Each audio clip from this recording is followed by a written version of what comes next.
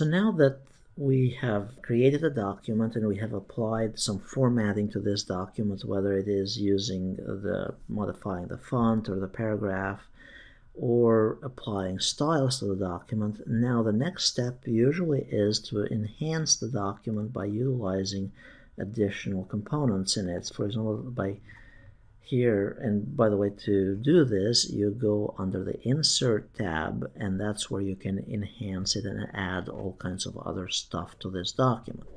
So for example, we could add here a blank page if we wanted to, or a cover. Let's start with a cover page.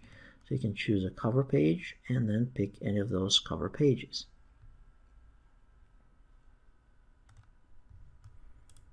And notice it has pushed the rest of the document down and just put this as the first page in the document.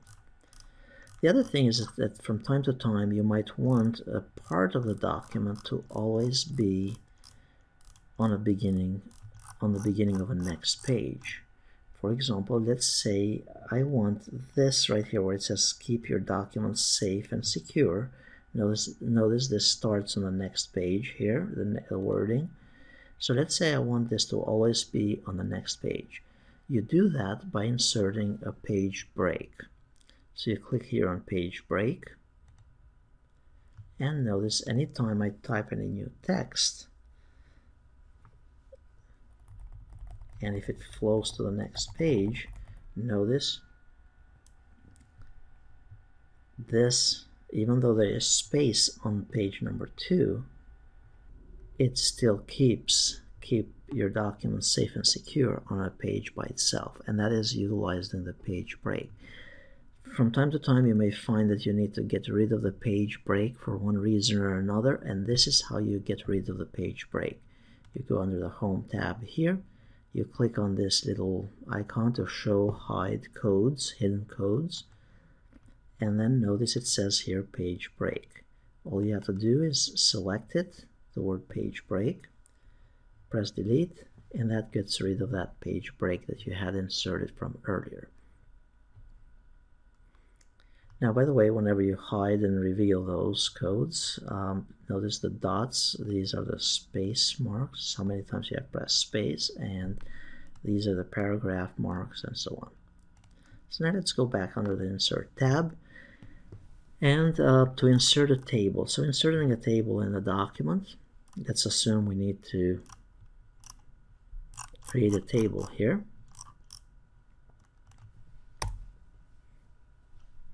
Click on Table, and there are a couple ways of creating a table. You can either select how many columns and rows you want. That's one way. Or the other way is by clicking on Insert Table, and then you choose Insert Table, and then you simply click on how many columns and how many rows you want, and then change the other properties from here. Notice additionally there are quick tables that you can insert, which are predefined tables for various uses. So in this case it's a basic table, and now that we inserted the table, notice that on the top here we have 2 new tabs that were just added as soon as we clicked on table. Notice I click out of the table, they disappear, come back when I click on the table. Those are referred to as the contextual tools. That means they are tools that show up in the context of what I am doing at this point in time. At this point I'm working with tables, therefore I get the table tools. Each tab has a separate set of tools, whether it is a layout, and these depend, by the way, on the type of object that I'm working on. So in this case I'm working with tables here, and instead of me reinventing the wheel, I can still go and choose to customize this according to a predefined template. Format this however I want. So for example, various. So notice in this case what it's doing is that these are separate columns. So if I want these to be all in one, I can simply right click, choose merge cells, and then the whole thing will flow.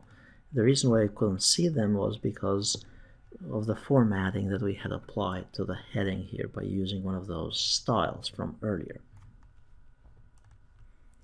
And then here you can simply enter the text and format it however you want. The other thing to keep in mind here, notice that there is also, if you need it to do calculations, there's a totals row that you can apply. You can change the shading for a specific set of cells or bunch of cells. Here under shading, you can change the border, the color, all kinds of other properties here under the Contextual Tools, under the Design tab, or under the Layout tab, where you can select and change properties, split specific cells, merge the cells, auto fit them, and change the text formatting. So let's say I don't want it here from the left, I want it centered for this one, and so on, the text direction and so on. So it's a matter of seeing what's available and tinkering with it. Another way that I find this useful to work with tables is by right-clicking and then choose Insert and then Rows above or below. This comes very handy, usually without having to reach for layout and find it where it is, but using basically the right-click function. That's another concept to add to your bag of tricks. Right-clicking, using right-click, and then the other one so far was tinker with the different tabs, see what's available in an application to figure out as to what it does. Thing.